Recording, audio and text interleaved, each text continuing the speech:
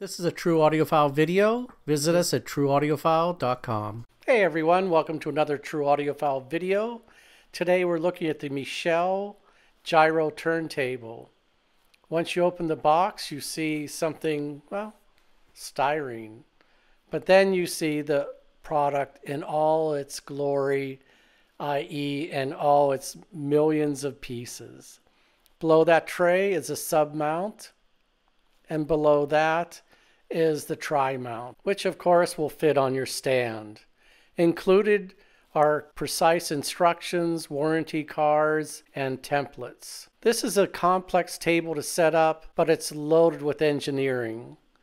In fact, probably aside from our video, we're linking to the manufacturer video of how to set one up at our website in the product page. You can see there's plenty of parts, and we're going to start taking them out of their packaging just to show you, which you're seeing right now. And there's a tone arm coming up on the right hand side.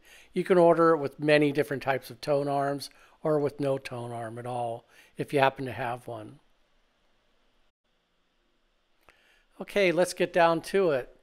So we removed the platter from its packaging, and these brass bits will start spinning once the table is assembled, and it looks beautiful.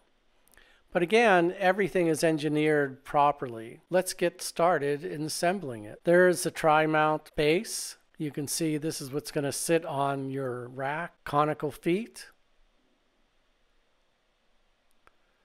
Then there's a sub platter, which the inverted bearing will screw into and the tone arm will screw into, as well as the 3 points of sub-suspension. Now we're starting to put together the platform for the tone arm.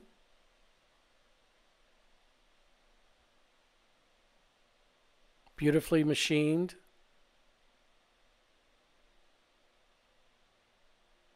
And incredibly well thought out.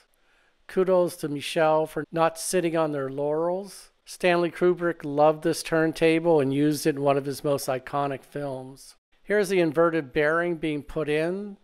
Make sure you oil it, and make sure when you put the top of it, which you see here, it has a little ball bearing in it so it rides properly. Now here it is on the base and 3 points of suspension. The motor is put in space, and by space we're not kidding, it doesn't touch anything. There you can see you adjust the height of each foot. Now we have the platter on it, and you're going to see, we're going to show you how well it's suspended.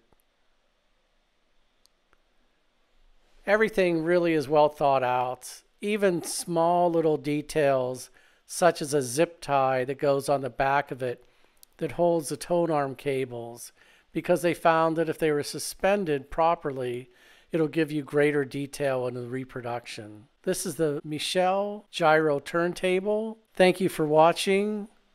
We really appreciate it. Visit us anytime, day or night, 24 hours a day at trueaudiophile.com.